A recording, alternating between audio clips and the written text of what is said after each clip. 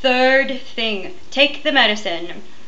I took a few like different medicines and like I had it 1, 2, and then I had it another time, and then I tried another medicine, and then I took another one, and then I got it a third time. But on the third time, I took this medicine, but as I said before, like it was less severe each time. So maybe it had been working since the first time. Like right now, you don't have to treat yourself. Like a homeopathic doctor from India has specifically designed like to complement all of the different substances that can take care of different herpes in different areas of the body. So you don't really have to look it up and experiment whether it works or not. Like all the formulations have already been pre-made and you just like take it in your mouth. Yeah, so it's at the bottom of the page and you can just order it. $14.99 is not a bad price to pay to get rid of herpes. Alright, money back guaranteed. Takes 3 years. Okay.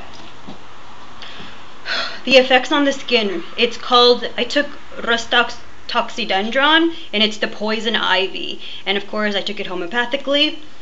The effects on the skin, rheumatic pains, mucous membrane, affections, and a typhoid type of fever make this remedy frequently indicated. Rust affects fibrous tissue markedly, joints, tendons, sheaths, aponeurosis, etc., producing pains and stiffness, post-operative complications, tearing asunder pains, motions, always limbers up. The Rux patient, hence he feels better for a time. Motion always limbers up the Rux patient, and hence and always feels better for a time from a change of position, and hence he feels better for a time from, man, what the fuck, alright, sorry. Ailments from strains, overlifting, getting wet while perspiring, septic conditions, cellulitis and infections, carbuncles in early stages, echinacea with an E, refer to, rheumatism in the cold season, septicemia, mind, listless, sad, thoughts of suicide, extreme restlessness with continued change of position, delirium with fear of being poisoned, refer to HYOS, sensorium becomes cloudy, great apprehension at night, cannot remain in bed. Head, feels as if a board were strapped on the forehead, vertigo when rising, heavy head. Brain feels loose, as if stuck against skull on walking or rising. Scalp, sensitive, worse on side lain on, headache and occupant. Refer to rust, R-A-D. Painful to touch. Pain in forehead and proceeds then backwards, humid eruptions on scalp, itchy greatly. Eyes, swollen, red, odometuous, orbital cellulitis, pulsatile inflammations, photophobia, profuse flow of yellow pus, oedema of lids, suppuration, iritis, lids inflame, agglutinated, swollen, old injured eyes, circumscribed corneal injection, intensive ulceration of the cornea, iritis after exposure to cold and dampness, and of rheumatic origin. Eye, painful to turning it or pressing, can hardly move it, as an acute retrobular neuritis. Profuse gush of hot, scalding tears upon opening lids. I think that's how they move.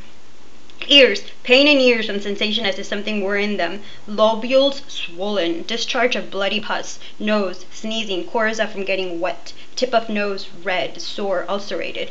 Swelling of nose, nosebleed on stooping. Face, jaws crack when chewing.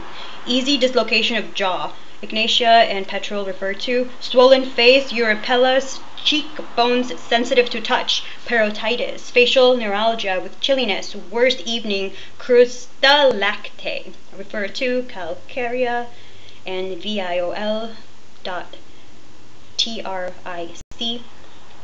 Mouth, teeth feel loose, long, gums sore, tongue red and cracked, coated except red triangular space at the tip, dry and red at edges, corners of mouth ulcerated, fever blisters around mouth and chin, nat mur, refer to, pain in maxillary joint, throat sore with swollen glands, sticking pain in swallowing, paroditis, left side, stomach, want of appetite for any kind of food with unquenchable thirst, bitter taste, refer to CUPR, nausea, vertigo, bloated abdomen after eating, desire for milk, great thirst with dry mouth and throat.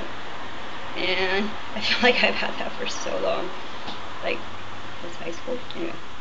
Pressure as if from a stone, bryonia, arsenic, referred to, end of bracket.